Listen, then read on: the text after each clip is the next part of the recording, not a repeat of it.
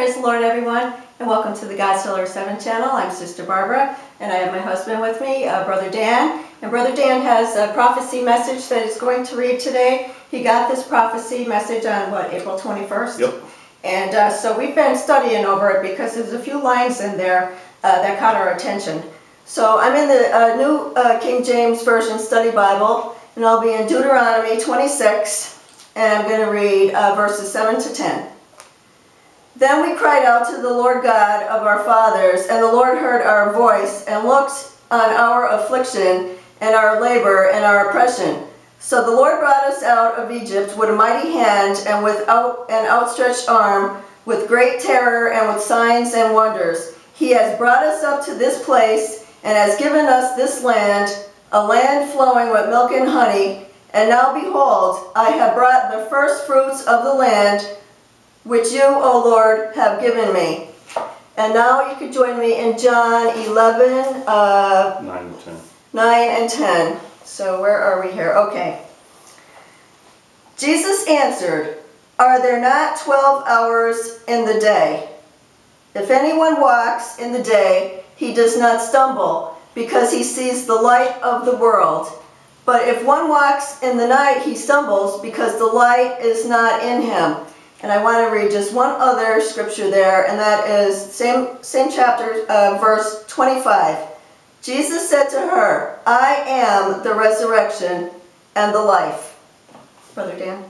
Glad to be here again on God's Healer 7. I have another word I want to read. Like Barbara said, we got this April 21st, and we were chewing over it for about a week or so. "It is the humble man that shall bring forth the word of God. Shall the truth not open the eyes of the unbelievers? The wind whispers its secrets for those who listen. Shall I not seek justice for those who suffer in my name?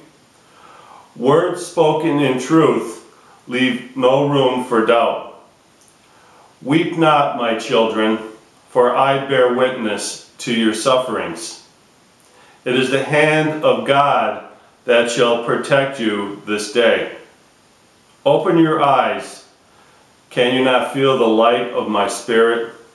Where there is doubt, there shall be hope. Evil fears the light, for where there is light, there is truth. Shall I not reveal in spirit what is forthcoming? Do not the stars speak my will? Shall deception not be spoken for what it is? Shall I not prepare thee for the feast of the harvest? For my holy days shall be observed by all my children. When day turns to hours, know my time is near. What is hidden by darkness is visible in the light of day, for all is written in the tablet of life." Amen, sister. So that's a really peculiar, to say the least, message Brother Dan got from the Lord. Yep. And the sentence again that I was stuck on for the whole entire time was, "Shall I not prepare thee for the feast of the harvest," which is coming up soon. I believe that's first fruits, Pentecost. And again, you know, I'm not really up on the Lord's holy days. I have a general idea of them. And the other sentence was, "When days turn to hours, know my time is near." And it was peculiar because in this passage of John, our days are not his days, because this is what I was stuck on too. Are there not, the Lord says, and here we are in John 11, verse 9, "Are there not 12 hours in the day?"